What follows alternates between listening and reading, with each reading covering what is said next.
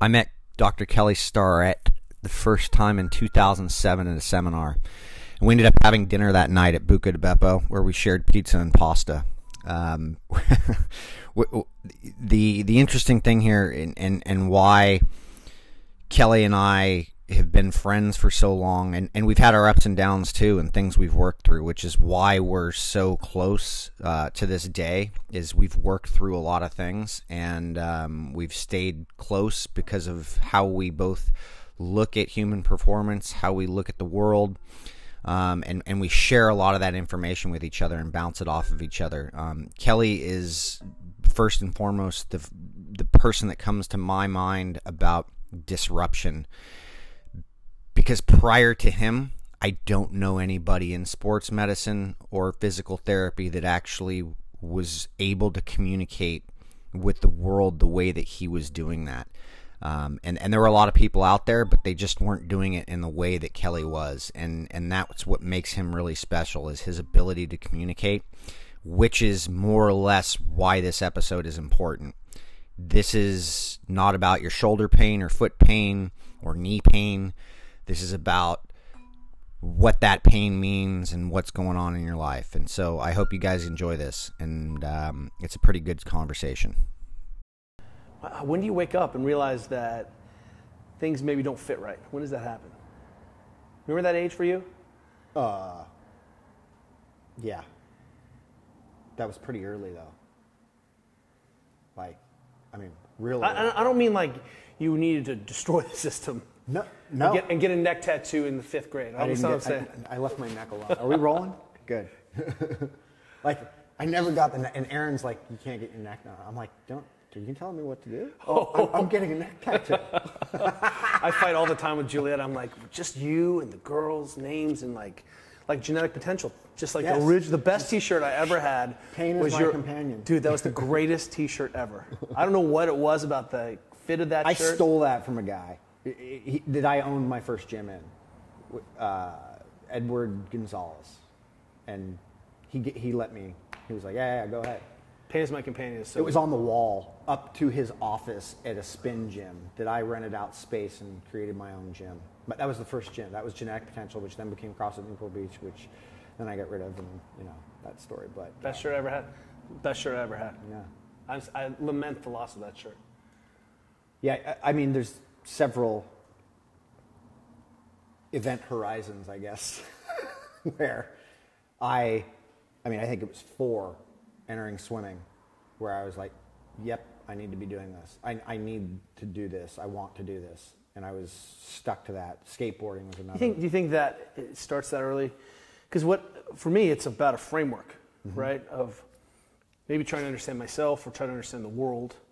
And then you begin to, apply this filter towards problem solving. And for me, physical problem solving was the same. So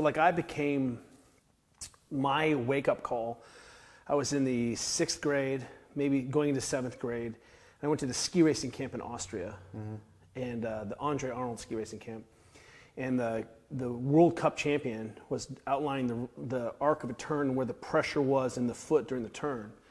And it was in German, and my German was pretty good, but I remember thinking, like, this is how I think. Like, he's speaking to me that I could take these complex feelings and actually give them words. That there was, the way I was skiing as even a young kid could be described in technical language that reinforced what I should be feeling. And I remember thinking, like, this is how I start to solve problems. This is, because it was such a connection for me. And I that seminal moment. You were aware that this is how I'm going to solve problems? Well, I was aware, like, this is just this light bulb that I feel like, okay, this is how I think. I like how he's talking about this.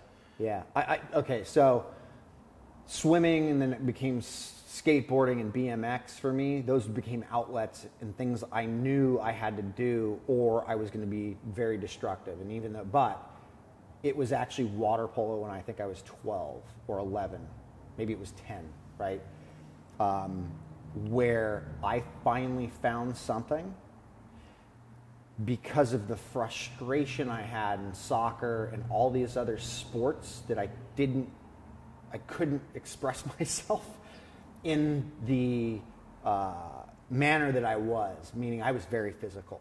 and things would get a little out of control sometimes. So I would get frustrated, and then I would take that out, and that would become this thing. And water polo became that, oh, hey, what are you doing? Or, hey, what's going on? Like, down below, nobody saw it was going on. I'm like, oh, we can play this game. And so I started to play that game. And I think that was where I was like, oh, this makes sense now. Even though we're going to be more physical, there's still some rules in the game, but I have an outlet or an understanding of that, and that process then manifested itself, I think, throughout my life, but to better understanding, obviously, as I grew. And that became anything. I've been able to correlate that with anything where I get frustrated with things and I don't feel like I'm fitting in this mold or something. Oh, okay, here we go, light bulb moment. Now transmit that back to what I didn't understand about those other sports and maybe gave up on. I was bored with baseball. Soccer I was over with, at the time. And water polo just became this thing where it was this combination. Nobody was doing it. Oh, nobody's doing it. Oh, there's that other thing, I get to have fun with that. So much what we're doing, I feel like, what I'm doing right now is trying to reconcile what we know works and the feelings of that with sort of this formality of training, right? I came up and everyone did every sport. Where I grew up in Europe. Yep. And most of the sports we were engaged in were feeling sports. Sliding, biking, mountain biking, and kayaking. And I remember I moved from Europe where we played and ran and it was crazy, and we would ride our bikes to Austria, ride down the river, we just, it was all about as much adventure as you could pack in and being really self-reliant and solving problems. Mm-hmm. And I don't know if I had a group of friends or how it worked, but someone would figure something out. The classic MO of early adventure sports and extreme sports, someone would figure something out and then we would all spend the next 5 hours trying to do it. Oh yeah. Right? Oh yeah. How'd you do that? Yeah. I remember coming back to the States when I was a freshman in high school. I went to Virginia, moved from Germany to DC, which was a little bit of a shocker, as you might imagine. I got off the airplane, mountains of Bavaria, and I got off the airplane in DC in August. Yep. And it was 100 degrees and 100% relative humidity, and I was like, I didn't know that places in the world could be like this. And then my mom signed me up for football, and I got there a little bit late, and I had to go do some testing for strength testing. And I was terrible. I had never benched before. I had never front squatted before. This is when you were 170 pounds. I was 170 pounds. I'd never done any of this stuff. And 179, thank you. Yeah, sorry. And I remember thinking, this isn't correlating to my ability as an athlete. Because I had never played American football before, but in 2 weeks I was the captain of the team. Mm-hmm. And I got it. Weird. And it was all about solving problems. So defense, I didn't play defense, but I could see what was happening. I had this pattern recognition. And I remember being a little bit self-aware of this because I was such at a disadvantage to everyone else. And I just didn't have any conceived notions of what was supposed to happen. I just was relying on these skills. And I remember even then being like, wow, I've never power cleaned or deadlifted or benched. But I'm still a pretty good athlete. Mm-hmm. So there had to be something in the environment that was into that. And that literally has been laid stone after stone to here. I feel like I can draw this straight line of how I've been solving physical problems and the things that I got interested in, being very afraid, loving to be afraid, loving to put myself into situations where I had to trust that I would come up, It's very E.O. Wilson of you. How do I drive consilience around,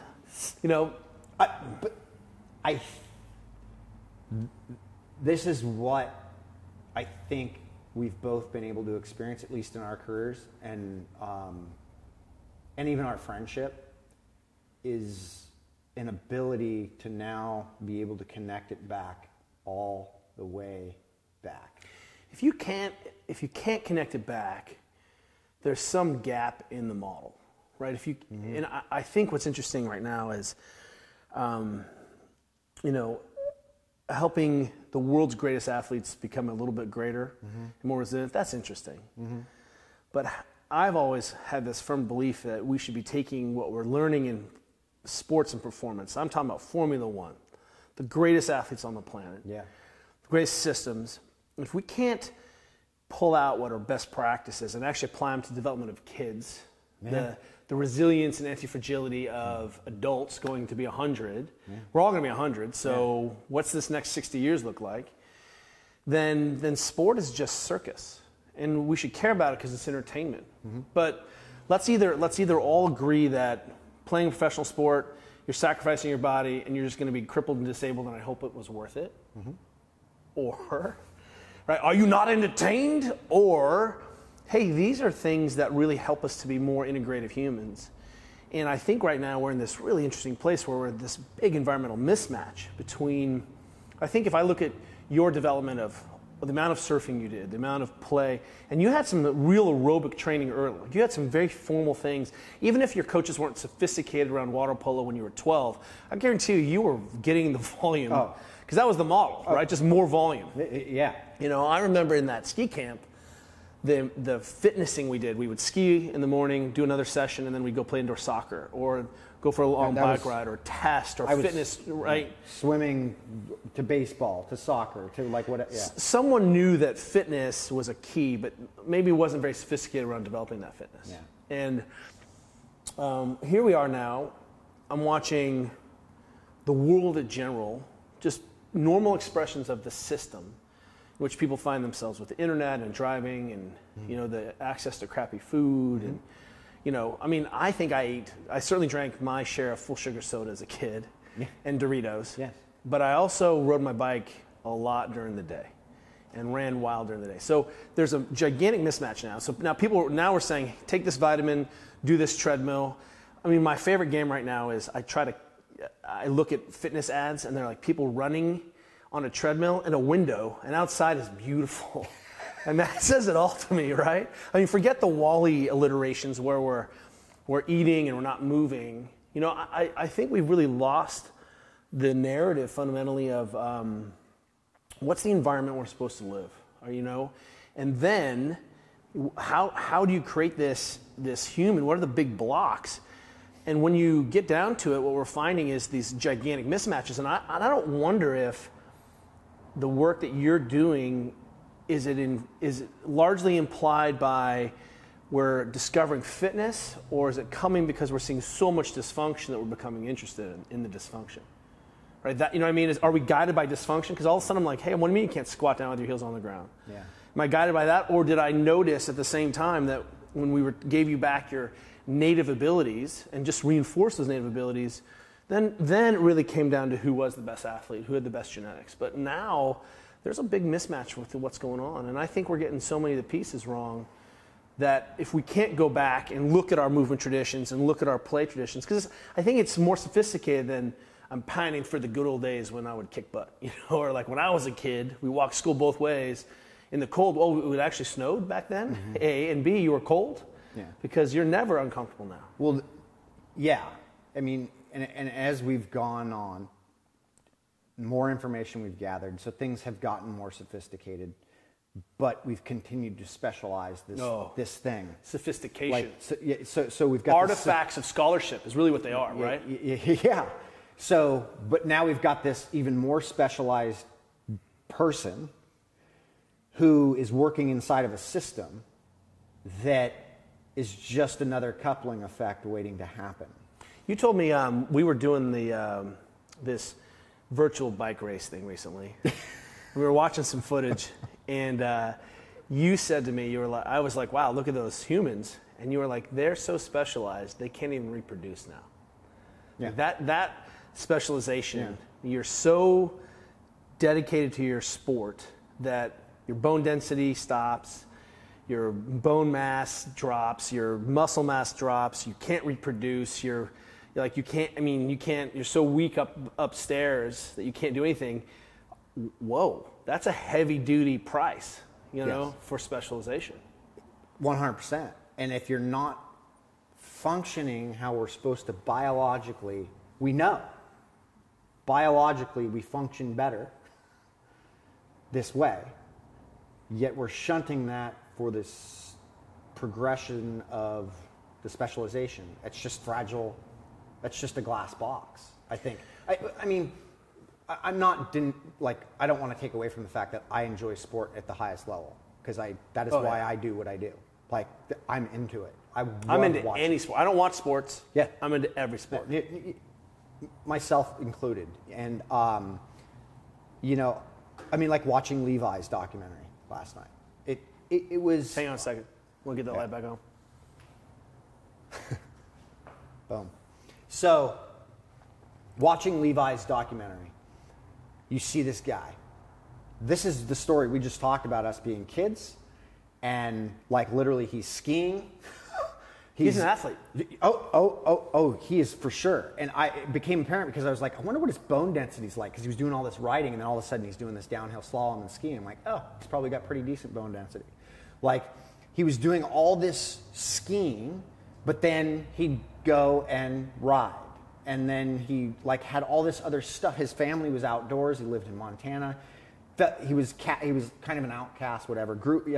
He became this weirdo athlete kid, but he developed into this thing and always remained true, not only to the diversity of his sport, but from a psychological perspective, you start to see something very, very different.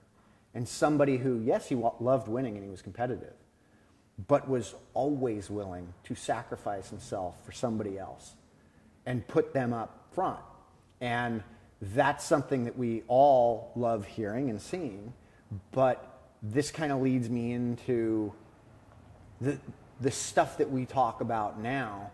And although I don't know that we necessarily need to talk about the psychological side of stuff, although it's all connected, what we're seeing with movement and breathing and how it has a physiological side to it, how it has... Let me ask you this.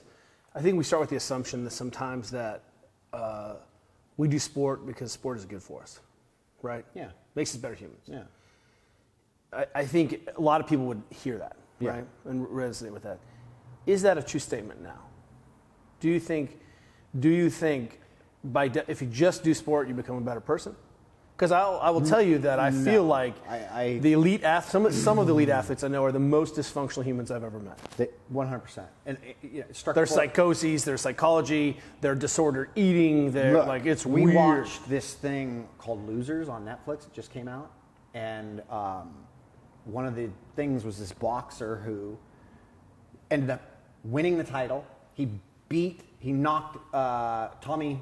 I forget his last name, Tommy Morrison, who was like the last great white heavyweight boxer, right, of his time, and knocked him out, luckily, but he ended up the next fight getting knocked out, and he was this it was like this loser, and he ended up talking, and he's like, he brought this whole point up, and he said every elite athlete, like most of these athletes that are winners are actually losers.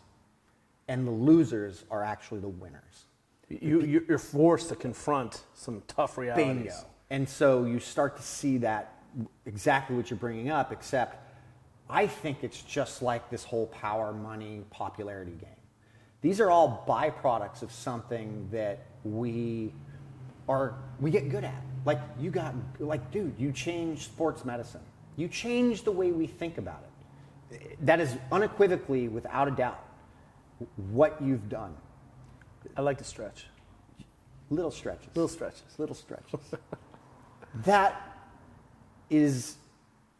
That's provided something that people never really, we're just in this space now to where it all kind of is changing. Like everything has changed. And we see the professionalization, it's almost the commoditization or the formalization of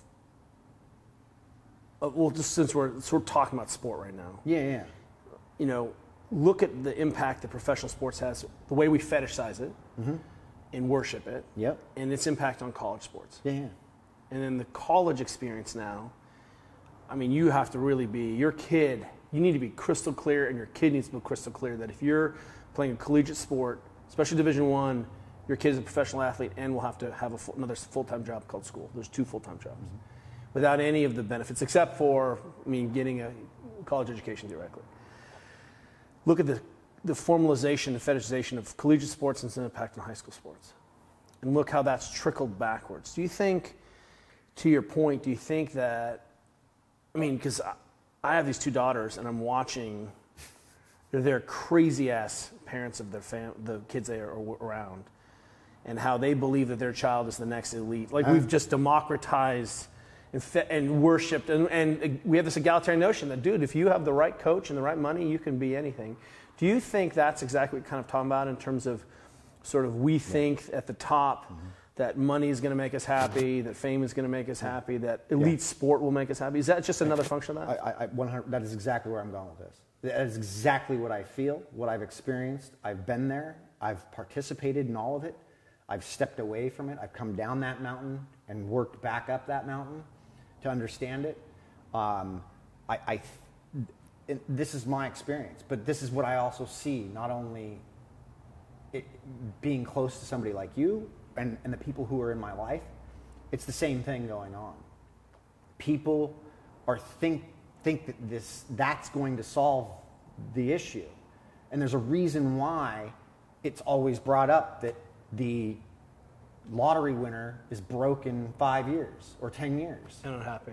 And unhappy. You like, what is it you think? Like, I just saw this, my brother sent me an article, these kids in Newport Beach that went to high school and did swastika. They laid out a swastika beer pong game, and we're doing these, like goose stepping and all this stuff around. It's terrible. Like, that's terrible, right? And they're calling for... Yes. But they're calling for these kids to be expelled. And it's like, what do you think? Like, these kids are bored. Where'd they grow up? Well, they're growing up in all this money, all this ease of life. And it's like, is it the ease of life? Or is it just the misunderstanding? Because I know plenty of kids who, I know lots of kids who grew up fairly wealthy who are incredible human beings. Incredible athletes. I know incredible athletes who are doing incredible things. So you take a Levi Leipheimer, right? Like, so you take a guy who had this moral compass or this thing, and he made it, man. And then he stepped away, and instead of stepping away and doing he gave back to a community and started a race. So how do you replicate that? Because I think what I heard under there is so much of what we're trying to get people back to is, how do you feel again? Right? Yeah. How do you, what are the building blocks of awareness? How do you reproduce that awareness so that my kids don't end up like maniacs? My mom, look, I'm a single son of a single working mother. Mm-hmm. We were pretty broke. Mm-hmm. I remember, poor me, I never missed a meal, obviously. But, there's a time where I remember it's Christmas. Mom's just trying to put herself through school. She's trying to get her PhD, and we are so broke that we can't afford a Christmas tree. We go down, and Mom's got I got $5. The Boy Scouts give her a tree for $5. We don't have lights, so we make our own ornaments, right? Hidden from me, but I do remember feeling real stress around going to dinner sometimes and some of that stuff. And my point is that without the suffering, without hardship, how do we begin to feel? And I'm not saying I developed all the best defensive mechanisms around that, right? Like missing father, there are a bunch of things that I've had to untangle as a human that I think I leveraged as a high-level athlete on the national team, as being able to stand up in front of people and be like, I think we're wrong, and let me show you what we're going to do instead. The huevos, right, and ego it takes to do that. But now I'm asking, how do I replicate those things without having to replicate poverty or adversity? And especially my kids, I'm happily married to an amazing woman. Should I move out and just create some stress for my kids so they can make a pearl out of that dysfunction, or am I? And that's the thinking that's basically kind of going on, right? Or can we formalize, systematize discomfort and get to know ourselves? So my daughters are playing water polo, as you know, and there's not a bad girl on the team. And I mean by bad girl, all kids are intuitively good. They just have bad environments and weird parents and weird exposures, right?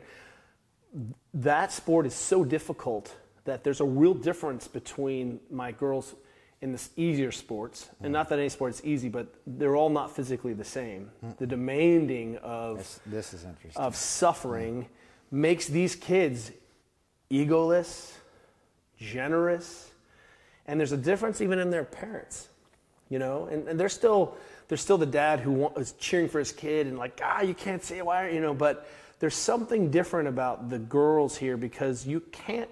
The price of admission is real suffering.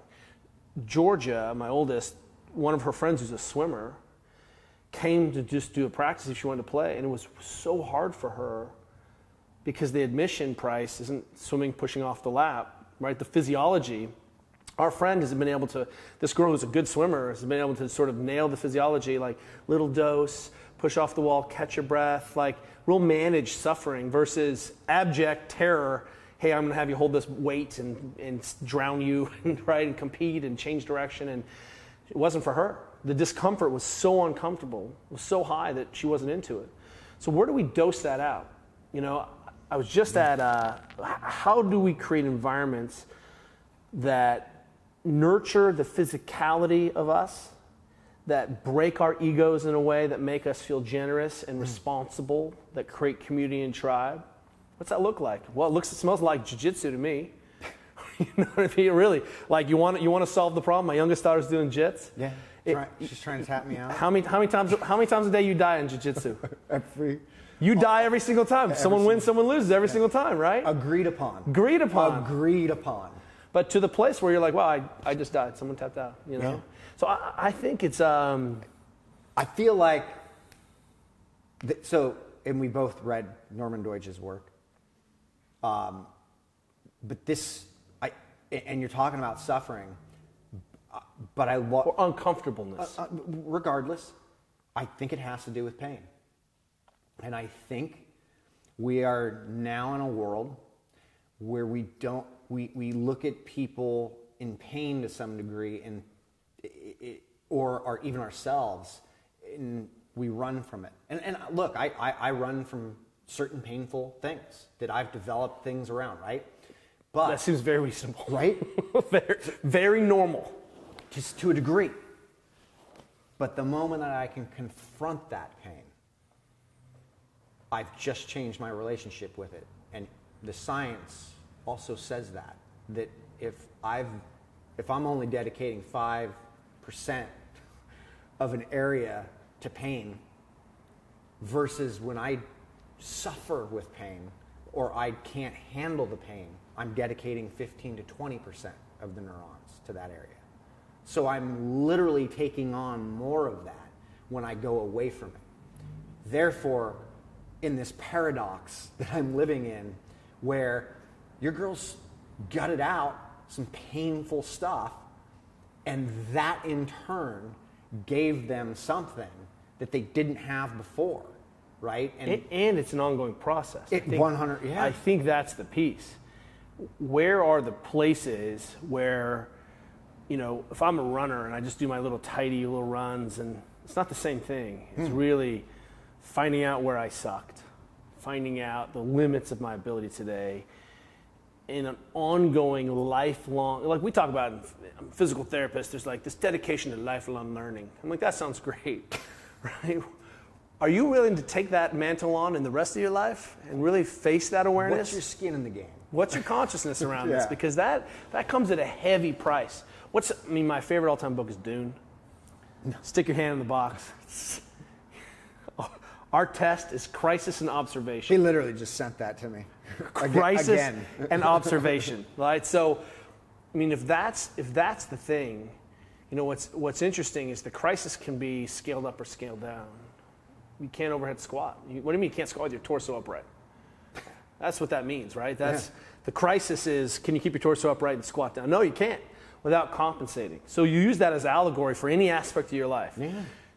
I'm not willing to have a difficult conversation with a loved one. I'm not interested in saying to my kids, no, you can't eat goldfish and chicken nuggets and juice for dinner. That's not a thing, right? I'm going to what's the crisis and observation around, what happens to my breathing when I get to end range position? What happens when I get so hot?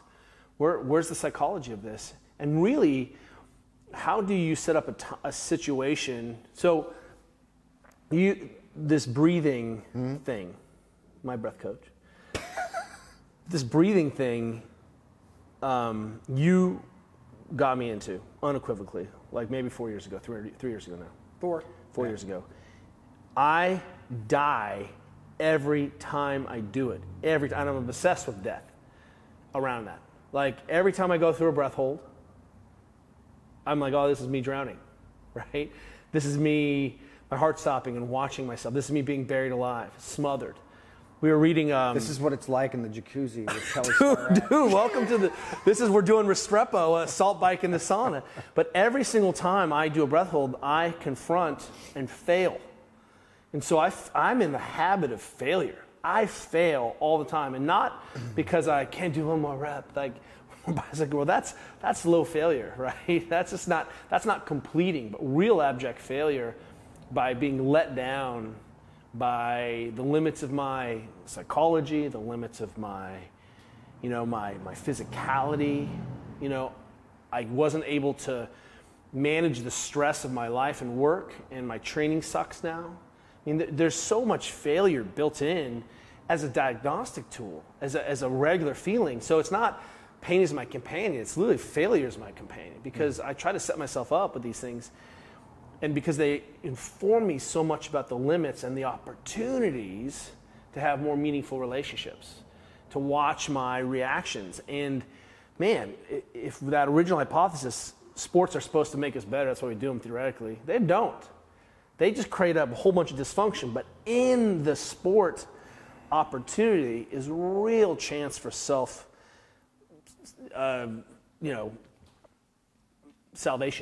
So you brought up jiu-jitsu, and I think that's important because. How'd you get that black eye? Yeah, I got a black eye from Kelly's youngest. She's 10. Who's trying to choke me out. She couldn't, so she just hooked the eye. She couldn't, so she hooked my orbital eye hook to move my neck and slide it in. At which point, we both agreed that she won. So Hey, can you take your thumb out of my eye? Thanks, no, kid. she sunk the. She got me to move, and got the choke. The martial arts has played an integral role in history. It's arguably 5,000 years old to some degree, maybe older in some historical context, but even today, a lot of martial arts has lost its context, and you'll see that because there's a sport now that exists at a level to where it's really about winning everything, and there's nothing wrong with winning, and there's nothing wrong with sport, I don't think. I think that there's this place for dysfunction like there is with getting a lot of money and winning the lottery. But the basis of what it is we're talking about and what I think we've connected, and this is going after pain, going after trying to understand that pain, that turning into, or that evolving into the failure game, and understanding that at every turn, if I'm not learning from the failure, that I'm not progressing anywhere, that goes not only into what it is I go into some gym and find out, oh, I can't overhead squat, so what do I get to learn about that, versus forcing something to happen to not learn a damn thing and then wind up broken down the road. Well, I'm guaranteeing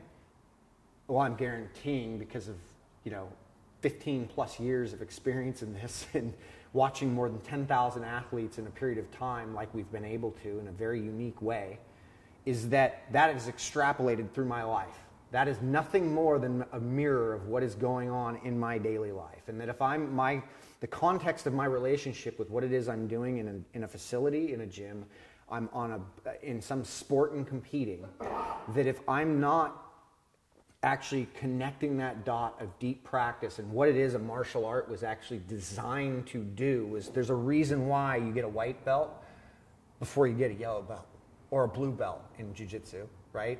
And then it moves up. It's why in most cases it takes 10 years to get a black belt, because you're not you're not an expert. You are not an expert when you enter into that room, and you're going to learn a lot of hard lessons, and you're going to fail a lot, and you're not going to win. You're going to learn what it's like to do that for about a year. Then you can learn a little bit on what it's like to win a little bit and get good a little bit. So what's interesting is that practice, that experience, humans until, let me summarize Yuval Harari.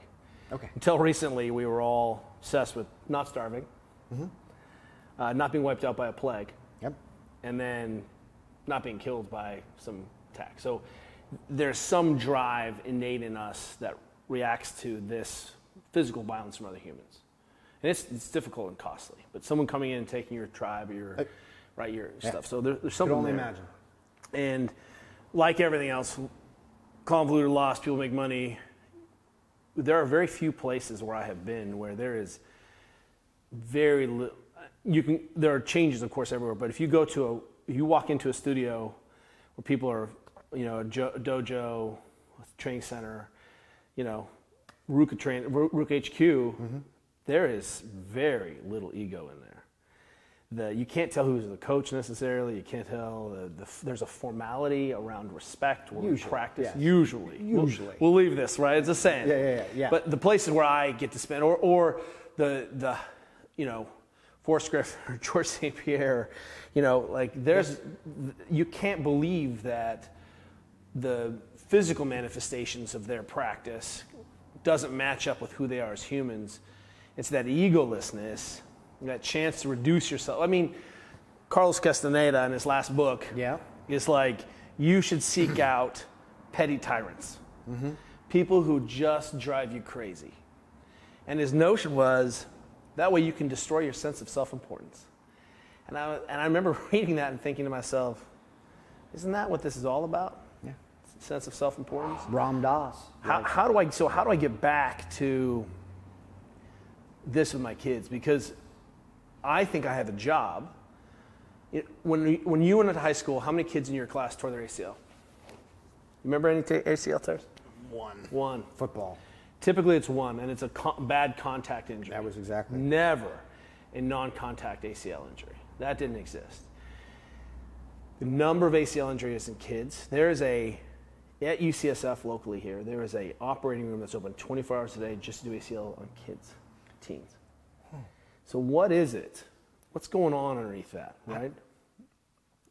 I have a job because people are saying, well, if I do this more, if I run more. How many kids have anxiety now? Oh. Do you think that's related? No, it's nothing to do with the number of people in the United States on anti-anxiety meds, or I think they were just undiagnosed for all those years. Totally. That's right. Add in suicide rates are through the roof right now, up 50% in the last couple of years. Kids under 18, up 50%. So there's some mismatch here. And yeah, I'm really good at getting your ankles working again, and I'm really good at saying, hey, when your knee hurts, I can come up with a mechanism for improving your movement and giving you strategies to improve the mechanics. But how did that happen in the first place? Because I think underneath this, and my wife would say, hey, check your mobility privilege, Starrett. But underneath this is, are humans durable or not? And I want to say, I believe, so maybe it's my Carl Rogers unconditional positive regard self, but I think... We call that the Starrett effect. I think... hang on one sec. It just gets dark. Obviously dark. I think humans... Resting state of a human being is no pain. Like, that's where I think we're supposed to be. I mean, bad things happen, but the amount of sort of physical dysfunction... I just saw that... the billion-dollar industry that is rehabilitation, like, it's in the billions. And so what's going on? Are we really that fragile? Because I think if we take a pan back and look at this, what's happening with people's happiness and psychology and dysfunction, and are they happier? The answer is no. And, are people healthier? Yes, we live longer, but is that how we're defining health? And at some point, I feel like you and I are at the top of a ship. We're in the crow's nest. We're hanging out at the top, and we're like, rocks!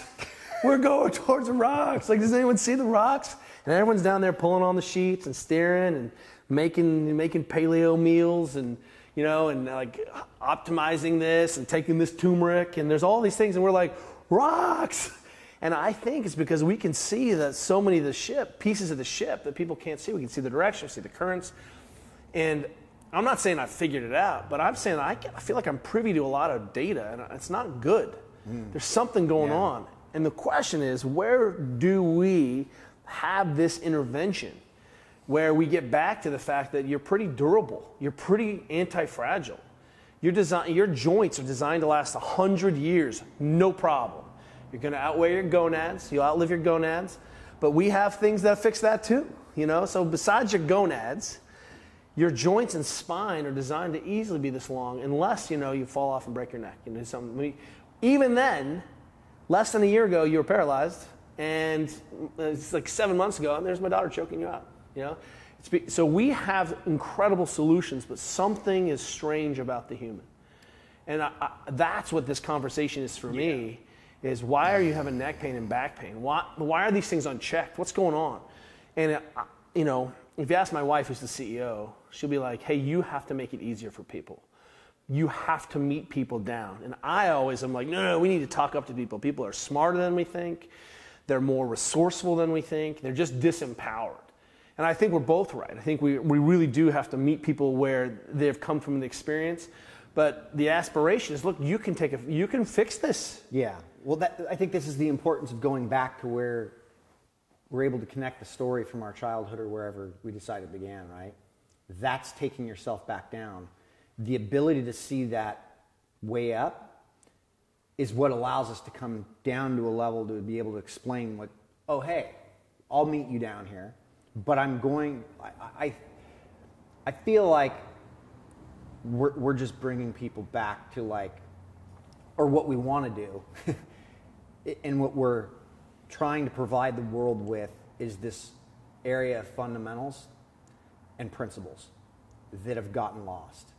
And that is why we can look at a lion or an animal or an orca or, you know, whatever in the wild. You're not talking about that drugged lion being pet, right? No. In Thailand, not that a tiger, right? No. Not that. Because that's allegory for who we are right now. No, that is exactly who a lot of us are. And so as we are on this, and Yuval talks about this in his books, in Sapiens and Homo Deus, as we transcend forward, and I'm currently reading another book on humanism and where we're headed, and you know, it's interesting because we've got a lot of people who are really, really intelligent, who are developing things and doing things, and I'm not saying they shouldn't be helping us move along, but the fact that we're looking to a lot of these people who don't even understand biologically what we're capable of or have any skin in the game to understand that whatsoever, that we're going to skip some steps here.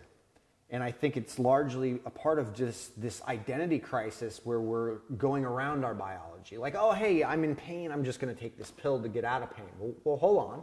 Like, I'm not saying get rid of the pills. And if that's your inherited experience or someone said that. Yeah, I get it. Like, I get it. On the internet recently, I don't post anything on the internet. I just don't. I always comment. I watch a little bit, right?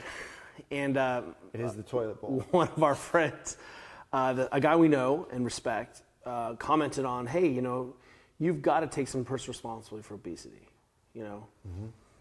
And he kind of made this case that, you know, like, what's wrong with you? And Juliet was like, hey, you know, it's a little more complex and nuanced than that. You have to look at people's tradition, how they were taught, what experience they came. Are you a person of color? Are you exposed to racism and stress? I mean, like, you just can't say, put the donut down. Yeah. Go to inner cities. Well, as she's learned, this is not a nutrition problem. That's right. This is not. It's a society problem. It's a society. You know, I want to believe Spanish flu wiped out what? Just a ton of us, World War I. More people died of the flu than died of World War I. And that was only, 30 million people died in World War I? Just like an insane number of people. Yeah. So how many people died? I mean, there's a lot of people that died from Spanish flu. We just watched that movie, too. Yeah. So what I think is interesting is, well, if we can get ahead of Spanish flu and these epidemics, pandemics, we're going to have to reestablish relationships with tech and environment. Yeah. And we're going to have to eventually formalize things that we didn't have to care about anymore. So, we have a nonprofit that you know about called Stand Up Kids, which is dedicated to getting kids out of sedentary sitting desks into more neutral, human-friendly environments, which is moving around a little bit more, right? Like a standing desk, sit on the floor, fidget, right? And people are like, standing is wrong. And I was like, is it? What are humans supposed to do? Because what we're seeing is that this is going to have to become an issue of social justice. What we're seeing is when you and I went to high school, chances of you and I being a diabetic as an adult, 1 in 4,000. I'm just a physical therapist. I'm just talking about your knee pain here, but 1 in 4,000. And the reason I care about this is that if your tissues are crappy and you don't move, I'm always at loss. I can't always improve this. So I have to care about your nutrition. I have to care about your stress. I have to care about your sleep. Otherwise, your organism is sucky, right? So that's how I get interested in this. When my kids come through high school, the chances of them being diabetic, I'm talking about my lily white, upper middle class kids at a public high school in Northern California, 1 in 4. That's what the state is. Doesn't matter. Socioeconomic status aside, right? If you're a black woman, 2 out of 3. If you're Hispanic male, 2 out of 3. So there is something, we can't even talk about the real problems because we're going to be bankrupt by people who are normal expressions of the system. It's not, nefarious. They're not malignant. These aren't bad people. These are people just saying, oh, this is what I was supposed to do. This is what was in my grocery store. This is how my mom ate. And fundamentally, I'm really deeply concerned, and this is going to be unpopular, that we're going to have to write off a generation of people because that's the correction it took before we started to get around this, right? Yeah. And that's literally, actually, what I'm concerned about is that, there's good data that says that when you're elderly, your lack of ankle range of motion correlates with your fall risk. And if you fall and break a joint, break a bone as an older person in your 60s, 70s, it's the number one cause of mortality because you break a hip, you become less active, you lose all your muscle mass, you've become deconditioned, and then guess what happens? You get pneumonia, you stop moving more, you end up in a wheelchair, your life, your role in society. That seems like a really reasonable thing to fix if you walk around.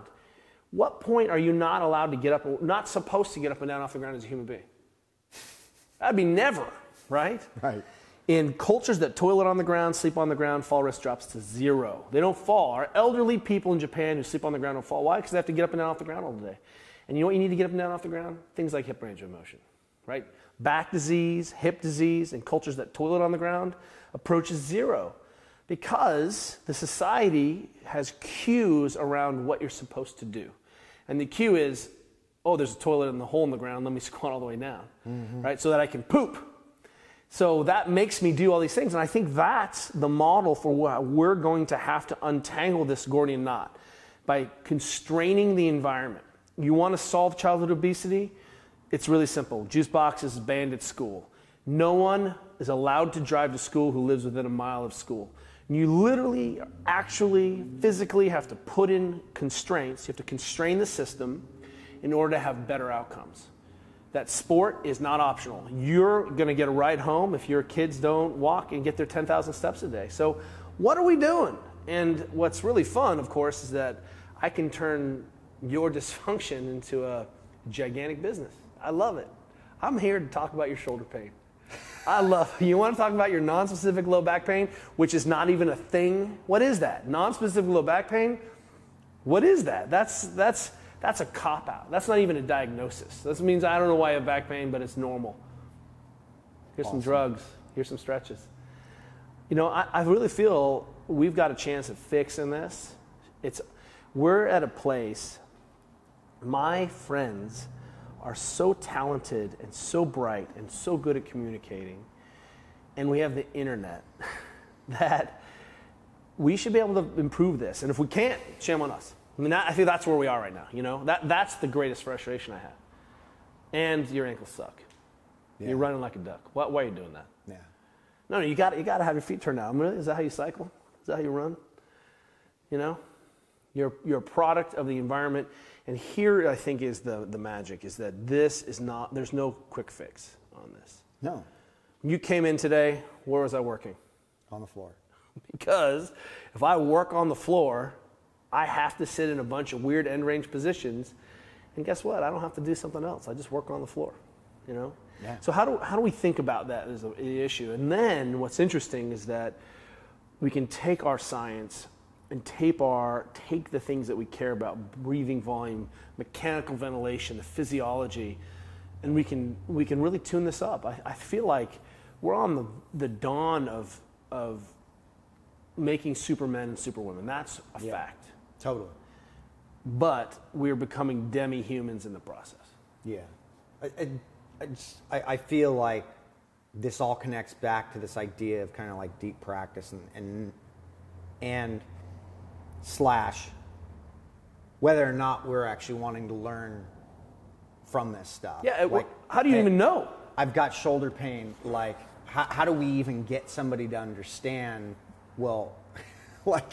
You don't use your shoulders. You don't actually use your shoulders, and here's why. And this correlates to everything you're doing throughout your life right now.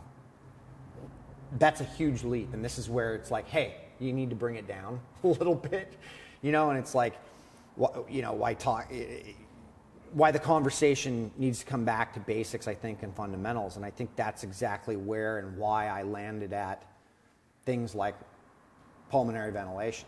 And it was like, oh, I didn't go to yoga. Like, I was going to yoga because I thought I was getting more flexible when I was a triathlete, you know, and I was experimenting in the endurance world. And this is back when I was like this story literally, and what a lot of people don't even realize is like, I was this long, slow distance athlete. Like, I actually really enjoyed getting on my bike and doing a century on like Saturday, or sometimes it was Sunday.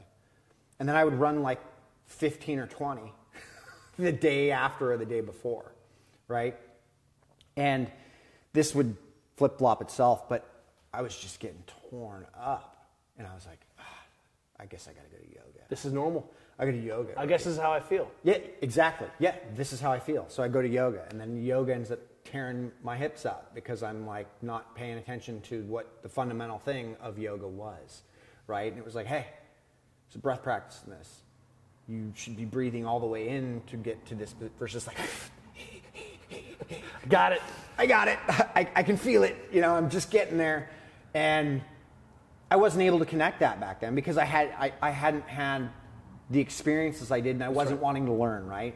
So go through this 10-year process of learning, and all of a sudden, whammo, put on a device, and boom, I changed my position in order to get something turned on, right? And that something turned on is indicating that I'm ready to move. In there is this really important kernel, central idea, is that my practice now, my work, is derived on do this, not do this because you may not get injured. Yeah. Right? The human being is such a complex system, a type 1 chaotic system, where the inputs and outputs are so tightly coupled that it's really difficult to see what the expressions of the system are unless we run this for 40 or 50, 60 years. Right? You've got to come out unharmed at 1 rep or at 1,000,000 reps, because it may take 1,000,000 reps in order for that system to express its dysfunction, because you're so durable. You're so designed to... Man, how many friends you know who are Olympic athletes who can have a cigarette and a little chocolate donut and still go kill you? All of them. Mm-hmm. They're amazing. Yeah. So the human is so... And as an aside, everyone thinks that they're special. They're not. No. Like when you...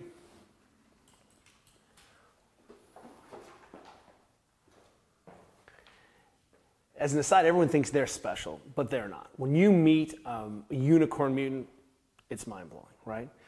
But coming back, I don't remember where I'm going now. So excited about all this. You know, what's that? Cigarettes, cupcakes. Oh, yeah. I don't know. I watched the Yugoslavian men's national water polo team smoke cigarettes outside prior to playing the U.S. national team and crush them. And beating them. And crush them. And beating them. Where is all this? How do we wrap our heads around, this notion of what it means? What are the bases of being human? Because I feel like once we can tune that up and tune it down, we can solve a lot of misery and suffering. And if the vow of the Bodhisattva is to stay on Earth until all humans are, willing to be saved, or could be saved. Should we save everyone? You have to be wanting to be saved. You have to want to feel better, right? And I feel like that's the mission underneath this is you can feel better. You have the right to feel better. It's not going to be given to you. I think one of the reasons we're going to have to care about this is it's going to cost us a lot to take care of our families, to take care of our loved ones who are in pain, who are in chronic pain, who are struggling to self-medicate. We had a woman who's in our neighborhood who's lovely, amazing. She's a little heavy. She's a VP, super successful. We're talking about her sleep. She's like, hey, I don't think I just don't sleep right. I think it's related to my weight. What do you think? We said, well, tell us about your process. Not like track this, do this. Like, what's it look like? Tell me about it. She said, I'm pretty stressed when I get home, and it usually takes me a couple bottles of wine to unwind. That's her self-medicating to make herself feel better so she can go to sleep. Mm-hmm. Not seeing that pretty much disrupts your sleep, and you can't drink 2 gallons of juice a night. Like that's heavy duty. And there's no value there because this is a person she's been like, the system is like, here you go. Yeah. Work it out yourself. Yeah, and I don't mean to be laughing at her. Because, you're not. But I'm laughing at the fact that I've been there. I relate to it all. I understand it all, but I also understand that we're under this idea that there's something from the outside that's going to fix what's going on in. And that is not the case because we are just becoming terrible at this ability to transition. I was just having a conversation with Rob Wilson on the way over here about this very thing. It's like, look, if I'm standing on the corner out here at a light and all of a sudden I see some old lady who is crossing the street but doesn't see a car coming, I should be able to have the ability to instantly, completely go sympathetic and run out there, get her out of the way, check and see if she's all right once I've cleared the situation, and then have the ability to go right back to, I'm cool, I'm chill. I dealt with that. But that's not where we're at. Sorry, your grandma is going to have to sacrifice herself many times in order for us to have that experience. Right. Or to practice that. Any situation like whatever, similar to going on and then shutting off. I go to work. So bring it back to your neighbor. It's like she's on. I'm the VP. I'm doing my thing. I'm on. I killed myself to get here. Killed myself to get here. I became so specialized, I'm no longer human. I'm no longer human. I'm now needing an outside-in stimulus because I can't transition from this on to off. And that's been the basis of what I've been trying to understand for 20 years is this is where it's come. And how we're moving energy and what we're doing with energy and what are we using as an indicator for that and why aren't we just listening to what's going on internally when you know what? Hey, I'm out at dinner and I'm in a movie or I'm watching a movie and I'm falling asleep. Probably a good idea for me to go to sleep. I'm just saying. It's perfectly fine that if you're out to dinner and you're falling asleep that you maybe stay engaged with the dinner, but hey, every night if I've got to turn it on and go past that mechanism that's saying, hey, when that sun went down, that light that you were seeing, that's a trigger switch that says time to go to bed, time to wind down.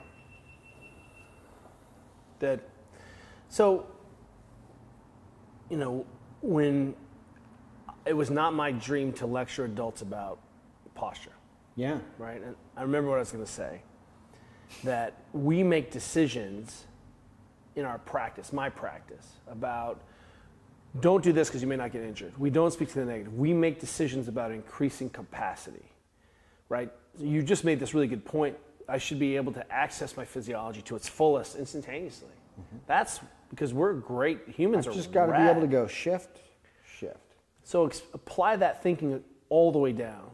I should have to not activate my glutes or warm up my tissues or, right? There's best practice. Hey, look, if you get warm, we're going to be able to shift the blood out of your legs and without a huge cortisol dump and a huge, epinephrine dump where you're not going to have to like turn the systems up to 11 in order to get this done. You should be able to have access to a lot of your physiology pretty quickly. If you have to swing your arms around a ton and do blood flow restriction and get hot and sweaty before you do a pull-up, I'm thinking something's wrong. And what we're seeing is this mismatch between what we should be able to do wholeheartedly all the time, this native capacity, and what we actually can do. And the decisions that we're making are choices that have better expressions to the physiology. Why do I care about sleep? Well, it turns out you have to care about sleep if you want to do these other things.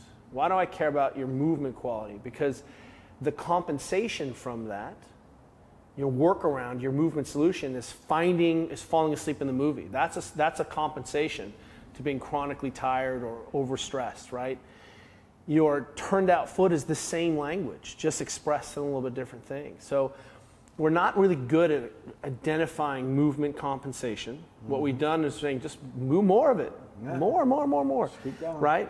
And you, because you can buffer that, because you can fall asleep in the movie theater for a long time, you wonder why your hair falls out one day, or you wonder why you get a heart attack, or your blood starts to fall apart, or your hormonal profile shifts, or you start to put on weight. Why you don't do well in your 5K or your match. And I think we're not seeing, for me, this notion of compensation is saying, what is the body supposed to do? It's a skill. But underneath that is a really clever software that allows me to continue on no matter what. And again, why do I make the decision I make? Because I'm trying to give you back your native capacity. So right now, physical therapists are saying, we've gotten too formal around, you need to brace your spine, neutral spine, and then hinge in these rigid positions. So they're like, it's causing people fear. And so they're like, round your back, do whatever you need, And I see where they're coming from, because what they saw was an industry who suddenly formalized and codified and made rigid the extraordinariness of the human being. Yeah. But why do we there are definitely definitive times. Dude, if you can't round your back, you're a liability. That's why if you go to a yoga class, you will round your back 100 times in that yoga class, because flexion of the spine is really important. Especially if you want to pick things up off the ground or sit on the ground, or you need to have that language. But what we see is that people don't develop this capacity at all. Then they round at the wrong time and something bad happens. So we're like, ergo, rounding is bad. So let's never round. So people are literally afraid to ever round their spines, instead of this choice of, hey, I'm super sleep deprived, but I'm going to have this glass of wine with my best friend, and then we're going to go ride for 20 miles tomorrow, and then I'll pay that debt. That's a conscious decision, right? I know that after I'm going to ride like crap, and I'm going to feel like crap after that ride. But dude, I'm an adult, and this is a choice. What we've done is we've given ourselves no choices. This is the only position my hip goes, the only position my ankle goes, and this is my only thing. This is my only play, so I'm going to play it. I'm super sleep deprived and stressed, and I have a huge mortgage, and put my kids through school, and I'm going to pay that bill. And I think what we need to do is get better at helping people identify what those compensations are, and not being enamored of the physiology, because you are going to be 100 years old. And if you're just, what do we call it? We call it, what's the expression we came up with? When you just train, and then blame the training, right? Because you got injured. Remember, we had this notion of when people train and they're like, oh, I got injured, it wasn't my fault. Or you fall apart the day of the race because you were so tired, or it'll come to me, but this notion that if you just work really hard, it should take out, right? Yeah. It should take care of everything. Yeah. if you just ignore your family and your personal life, work really hard in business, you're going to be happy. Yeah. It's sort of that I think we could apply backwards towards any aspect of your life. And again, come back into what's the point? The point is, are you pain-free? Do you have access to your physiology? Are you flexible? Can you go up and down? I'm not talking about flexible like can you touch your toes. I'm talking about are you flexible enough to go for a run or pick this thing up and help me move or dart out and access this person? The number of people who've stepped off a curb and injured themselves, I'm like, what is wrong with you? How fragile are you? Are you making a conscious decision to be an elite cyclist and set yourself up for you have to be carried down the stairs and touch the you're so immune compromised? Fine. So I feel like what we're doing is we're providing a plethora of tools for people to use to actually be more aware of this. It's too late. You need to start with your kids. I'm going to have to talk with your kids first. Totally. So whether I'm talking about mobility, whether I'm talking about going for a bike ride, or whether I'm talking about using your breathing, these are all tools that are in the shed to kind of bring you back to what are we doing? What are you doing? How are we connecting this? What is the practice around this? And why are we in the dysfunction that we are? Obviously, you're not going to get a kid to buy into the deeper level of a lot of this stuff. You don't have to. You just have to say, no, totally. You can't have your phone in your bedroom tonight. Yeah, right? That's what you do. Yeah. I'm the adult. There's no phones in the bedroom. Yeah, it's where it starts, right? And where does that end up? And where does, this all change? And how do we, continue that evolution when, hey, the push is, no, I've created a multi-billion-dollar platform that can get learning into your hands, and and this is where we're headed because and it's like, well, how do we convince ourselves that look, we're not although you think you're learning things, you're also doing things that are actually reversing the ability to actually pay attention more and evolve the brain the way that the brain was evolving. Yeah. The phrase I was looking for is plausible deniability, right? And I think that gives you, we have said, if you're super successful in business, then you can look back at the wreckage that is your life and your non-close friends and your terrible sleep, and then you can solve those problems. I feel like there's a lot of people selling, getaway, makeover, fantasies. Mm-hmm. And I don't mean like an experience. I mean like, here's this app that will change your life. Mm-hmm. Here's a mobility, right? And we're not doing a good job of saying, here's how this integrates and it's got to change how you see all of these things. And it's a filter that you lay over to your life. And it's not that you're pining for some, Paleolithic era where you're having hornet's nest soup with your kids and you don't have couches. That's not what we're talking about, right? No. But, the internet has confused us as much as it's helped us. We have connected in real ways and seen more data and more skill sets and drawn more inductive consilience, where we see a lot of data patterns. We're trying to reconcile what it is to be a human being. Mm-hmm. If we don't improve how we're relating to people in their lives and making it easier in little steps, the research around adherence and changing behaviors is this whole thing. This is it.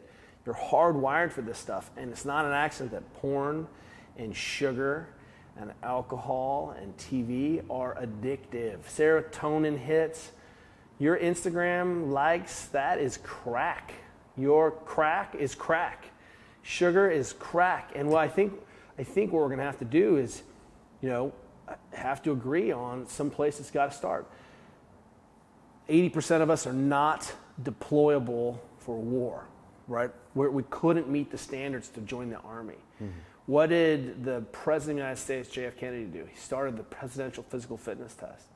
That was because he recognized that people weren't prepared to go to war. We better start earlier. And I think that's it. If we've got this technology now, if my daughter has a phone, we fight and struggle all the time. And I think that's really the allegory for how we started this conversation, is that you're never going to arrive. You have to practice.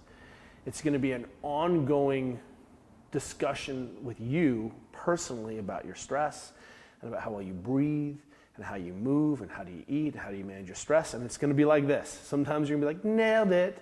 Oh my gosh, something bad happened. I'm never going to not have the conversation with my kid around her phone. Never. Until she's out of the house. Why? Because it'll be a nonstop battle, the same way it's a nonstop battle for me to eat enough vegetables every day, right? It's an infinite game. And really, I think when we switch from just eat liver, bro. Just more liver.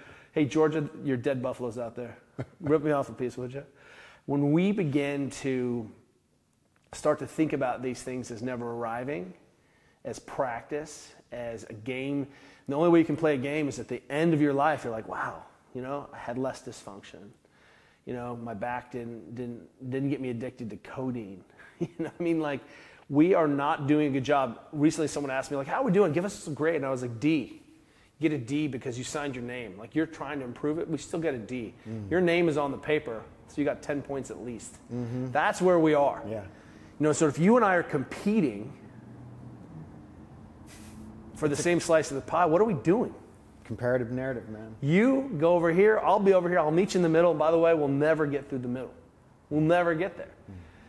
You know, man, this is not doom and gloom. I think we can fix it. Oh, yeah. And the body is simultaneously so sensitive. You know, when you start to show what's possible for me, like it unlocks physiology. Click, it unlocks. The body is so trained and reinforced into these habits that it's shocking that it's still so sensitive. But it's like we can get down these holes. Learning to use your oxygen more? Well, stop it. You know, what was that great documentary called The Magic Pill?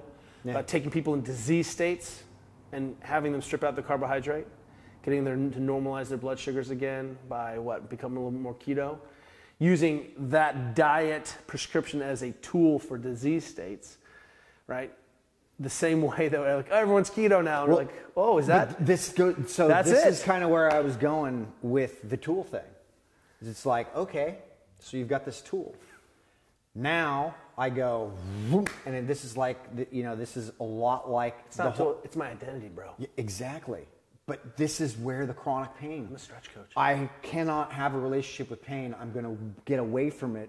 So therefore, I'm going to be more sensitized to it. And the tool becomes the answer. So I need to be keto all day long, all year long. Like, I'm not saying whatever you want to do. Like, you got to go on your ride. But I hope you're learning from it. I hope you're learning a lot because, you know, failure is real and it happens every day. And when the tool becomes the answer, we just miss the point. And it's like the tool's only there to get us to feel what's going on in the system, you know, and understand what the system. What do I do about my identity and lack thereof? What's the problem with being? What's the problem?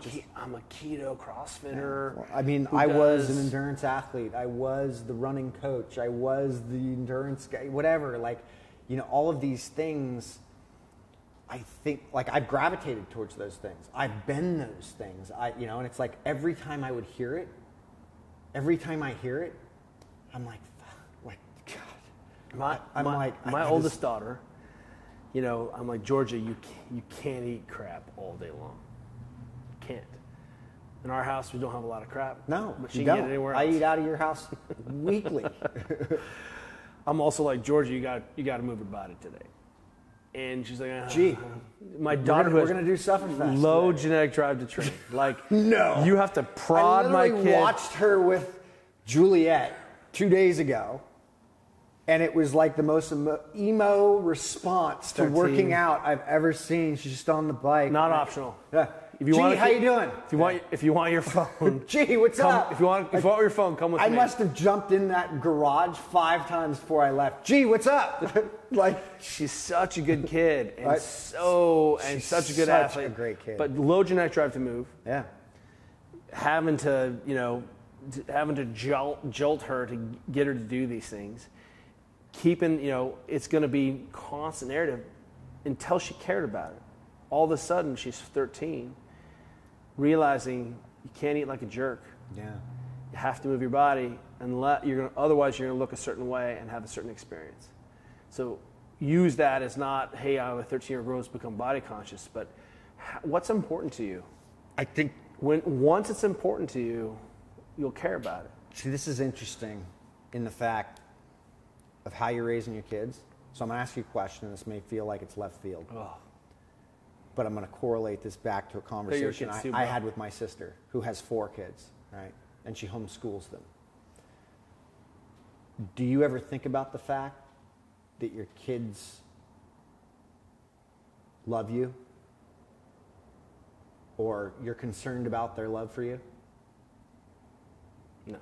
Yeah, I didn't think so. And I feel like, I'm not saying there's a right and wrong answer, but I feel like that is the right answer. And that's the answer my brother, who asked my sister, who homeschools her 4 children and is on harder than I'm on. Like, she's in it. And my brother, who's very, very different from that and very concerned about his kids, like, and how they feel about, and he's like, are you ever concerned? And she's like, no, and I don't care. My job is not that. My job is to raise these kids and to make sure that they're in this process and what they're doing. And I feel everything we're discussing right now, everything we've gone through, we are so concerned with feelings and how we feel versus doing the right thing and going towards that thing that is the difficult thing. It is not easy what you're doing. I know that. I know how you were raised. I know what you went through. I know your childhood. We are connected.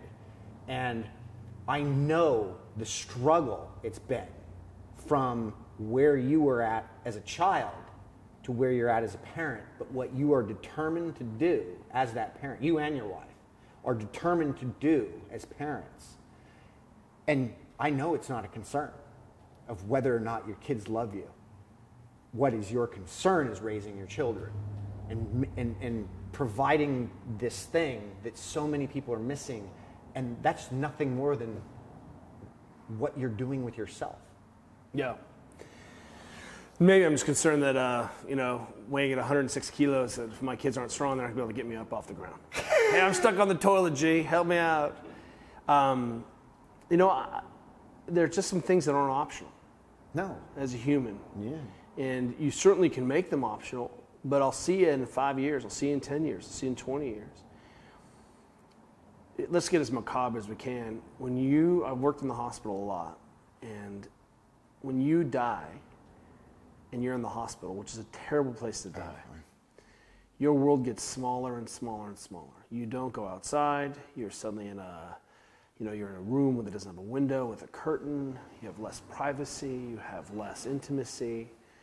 And as you get sicker, that shift gets smaller and smaller and smaller. And the goal, I think, it doesn't have to be everyone's goal, but my goal is that my wife and I are being chased in the cops in our stolen vet at 110, or you get shot in the back. I don't remember who said this. You're shot in the back by a jealous lover as you climb out the window at 110 years old, right? That's, the notion is, hey, particularly I think when you're 20, you can do a lot of dumb stuff. You can eat a lot of pizza and drink beer and still be pretty exceptional. And let's not say that that's bad. Let's say your body gives you enough reps that you can learn by buffering that. The same way a child will fall so many times before she learns to stand, right? The number of errors, 10,000 repetitions is how many times a child falls before they can stand, 10,000 times. That means we have enough duty cycles built in to be able to tolerate errors and mistakes and wildness until we start to learn. But when you're 30 and 40 and 50, you really, the bill is due, and you better stop dicking around, because you're gonna be 100, and your goal is to keep those windows open, to die in a big room, to die in the way you want to die, on the paddle out, choosing, so you're at home with your family because you passed in your sleep. Playing on a playground. Whatever is your choice. And I think that's really what's at stake for someone. And, now maybe I couldn't even appreciate it when I was 30 because I had a lot of innate ability to buffer until things didn't work for me. I paddled myself off the national team with a terrible injury to my neck that made my hand numb. Mm-hmm. I had terrible asthma. Mm-hmm. I was using my rescue inhaler 15 to 20 times a day. I had to register my inhaler with the IOC. It was terrible. Why is your mouth open, bro? Bro, what are you doing? Because I was in a bad shape, and it was do more, and I was that guy, right? Plausible deniability. As long as look how hard I train. I did 3 times a day. I don't know why I get injured. It's mine. And whenever we decide to wake up, good for us, because the next 70 years are important. And I really feel like we need to be playing this much longer game. And you can fall off the wagon, go to Vegas, burn yourself down, do what you need to do. But when you come back home, how much are you sleeping? Do you have a way of dealing with your stress? Are you in a tribe? Are you uncomfortable every day? I think those things are important. Yeah. Did you eat a green thing? And as we get into the psychology of this, it should be a lot simpler than it is. Where we're, one of our genius nutrition friends said he had a really bad client. I mean bad, he was in bad shape. And what our friend said is, hey, before we talk about your diet, I need you to get a dog. And the guy's like, what? And he says, just get a dog. I'll take you on if you get a dog. So the guy got a dog. What did the dog force this guy to do? Take him for a walk. Take him for a walk. And then our friend's like, hey, I want you to drink a glass of water a day and take your dog for a walk. And that was his first intervention for like 2 weeks. Walk, just take care of your dog, drink a glass of water a day. And the guy's like, whoa, I lost 15 pounds. And I feel so much better. My blood test's better. John's like, good talk, right? So that's how we're going to have to trick ourselves. And with my daughter, you got to go. This is how human beings eat. Yeah. This is when we sleep. It's lights out, bro. Every phone is in the kitchen. Every single one. And now we even have a lockbox so that you can't unlock it. If you want to open the lockbox, it's clear. It's for cookies, apparently, but it works for tech. And if you want to open it, you have to smash it. You have to destroy it. There's no shortcut. Who's got the code? It unlocks after 3 hours, after 4 hours, after 5 hours. So if you're having a hard time with impulse control, because this stuff makes my brain so good, right? That's fantastic. I think it's fantastic. I put all my cookies in there.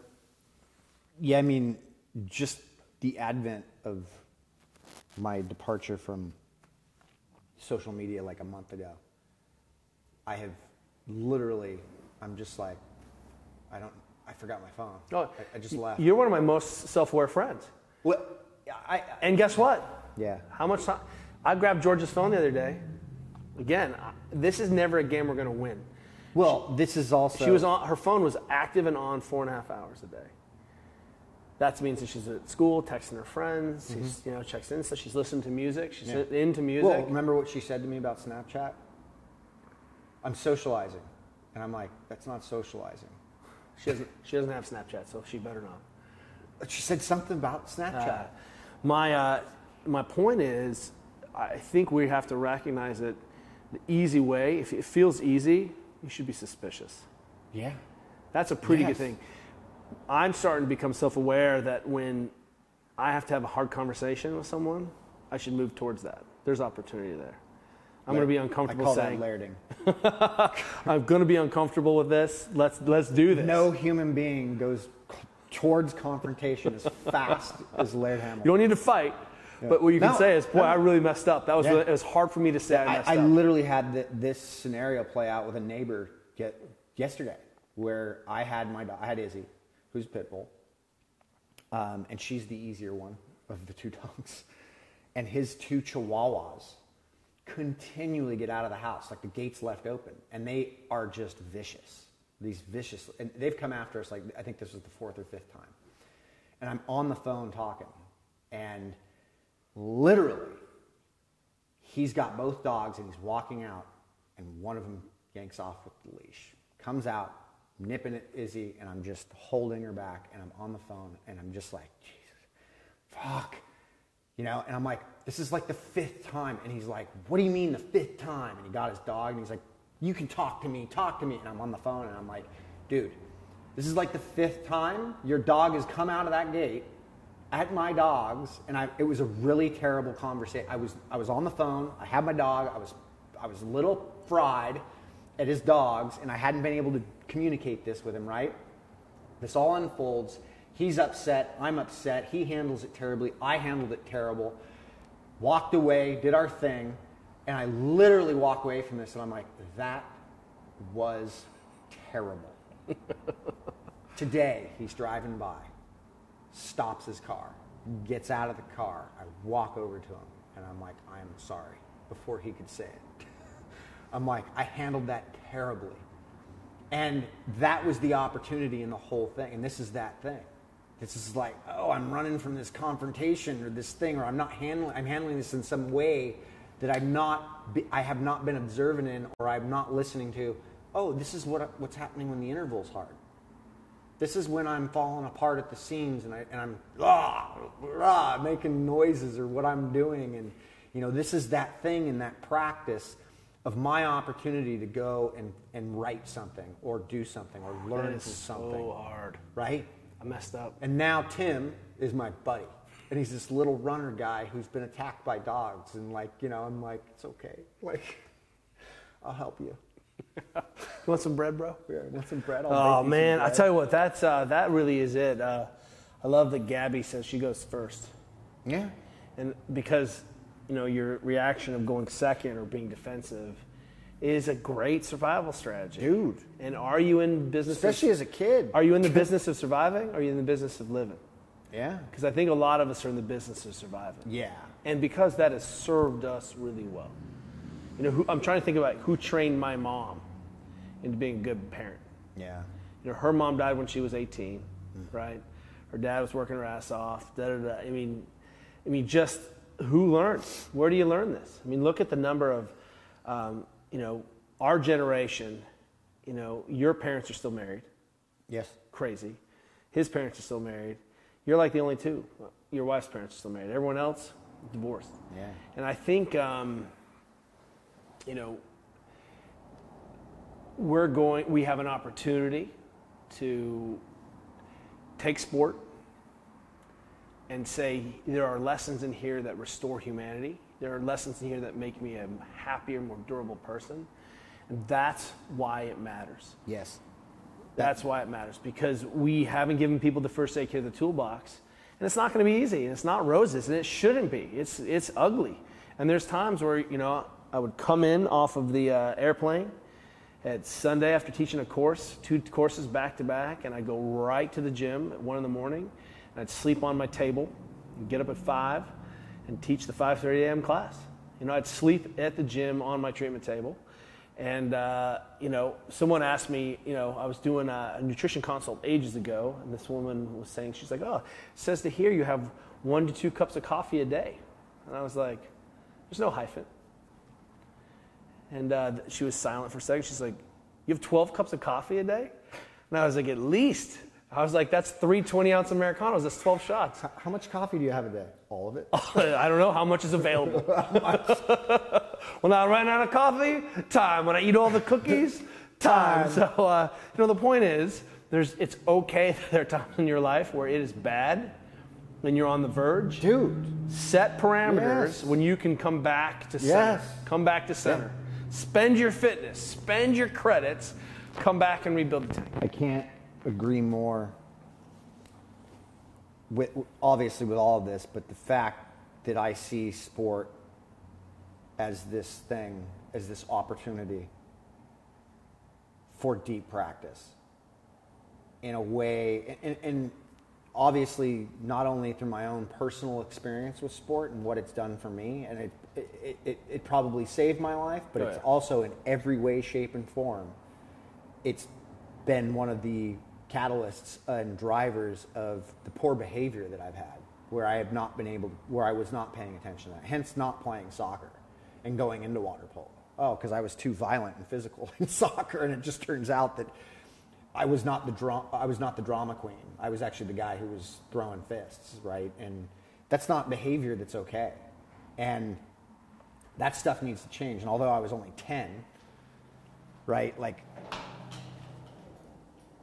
although at a young age, you don't realize that's, sure, your parents are telling you that's bad, but, as a kid who's rebelling because he's trying to get attention because he's not getting attention, that's the perfect mechanism. But that doesn't work real well when you become an adult. Not when you want meaningful relationships and good businesses. No, but then, you get involved and you find joy and you find passion in something, which is or satisfaction. Training. Satisfaction, right? Find purpose, meaning in, I'm learning about the body and how it works, and I'm connecting this back to my experiences through my life, and wow, I found what I really want to invest myself in right now. A relationship with my wife, who was a professional athlete, who's retired from being a professional athlete. I've worked with umpteen, dozens, hundreds of professional athletes at the highest level, and the experiences that have happened and what I've seen and what I feel is that missing piece is what we're all talking about right now. We're all talking about it, every one of us.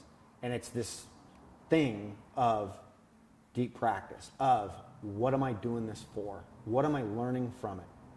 Why am I going into my gym in my garage and working out? Is it just to move? Or is it to understand why what I'm missing in that movement, or what I'm missing in that intensity of that movement, and where the gap is, and what I can improve upon? Well, I don't know about that, but I'll let you know. Because I'm still working it out. Dude. I mean, I was at the top of a mountain in terms of having aerobic ability, and I purposefully, at one point, decided to come all the way back down and say, I'm going to see what it's like to totally rebuild this entire thing. And I'm getting back up that thing right now. And I don't think there's ever an end game to that, right? That development takes... I'll let you know in another decade. Yeah, maybe. Maybe. Like Don Wildman was still, at 80, was still figuring that out. Like pushing. Yeah, I think you're right. I think we'll die before we figure it out. Yeah. That's okay. Yes, it is. But this is the big thing, is that I think we're so afraid of that dying thing that we're not actually living. And that's what living is it's a process. A process in what I'm doing versus just an outcome, because that's just a denial of being, is becoming something, and I think that's where we really are learning. And I think, we're looking to people right now who are trying to see how long we can push life, who want to live forever. And yet the people that are driving this are arguably, based on the information. No. Personal experience, the most dysfunctional people we know. Personal, and what I've been able to look at, there's nobody more afraid of dying than the people who are leading this charge. And that's scary.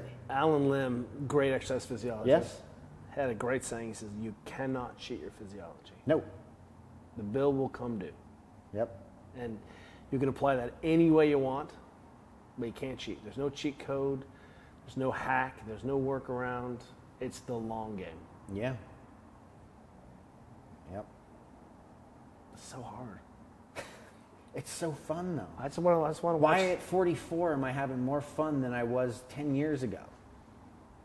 I just am. Yeah, I'm enjoying the entire process of it. Do you think you can get there without, if you... I know we're just rambling on. And it's all right. We'll wrap this up. But if you ask me, like, my fears for my kids, what I would say is I'm afraid they'll never find satisfaction in work the way I have. I love what I do. I'm born to this. I love patterns. I love work. I love this thing. This is it. I think I'm unemployable now. But I am definitely.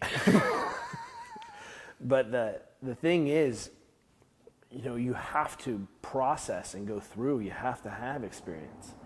in order to end up on the other realm. So for me, I think what we're trying to do is we're trying to sift best practices so that someone doesn't have to reinvent the wheel. They can optimize the wheel, and the optimization is the practice, right?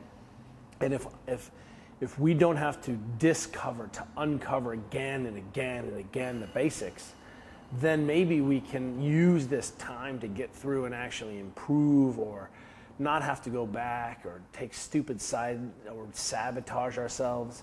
And that's my big fear, is that my kids I'm gonna really difficult in your 20s and 30s when you're struggling to find self and identity in your work. That's gonna be hard to watch. But I'm like, enjoy that fucking interval, kid. Bro. Because what you're Georgia broke her leg. I made her cry every day for 3 months in rehab. I know. Oh, I know. So Robert Sapolsky wrote Why Zebras Don't Get Ulcers. He's the world famous evolutionary biologist at Stanford. In one of his lectures, he just quickly says something it's crazy, but this is it, and you're applying this, and this is what the long game is that evolution is not an architect, it is a tinkerer. And we are trying to be architects with so many things, and so we get hooked onto a tool as if this is going to create the Sistine Chapel, and that is not what's going to happen, and that isn't what is happening. Based on ACL tears, anxiety levels, mental disease in 2025 will be the #1 killer of human beings in general. Is that because of what we're doing, or is that just a fluke thing? Because based on what I understand, the work of Yuval Harari, you look at all these people, Sapolsky, whoever, all of them, connect the dots. We are in the first time where unless you're a genetic disorder, self-created disease runs everything. And we're just going in a circle, banging our heads and missing life and this joy and this process of what it means to be human and to actually experience what it's like to raise a child. And that's exactly what has been an expression of your work.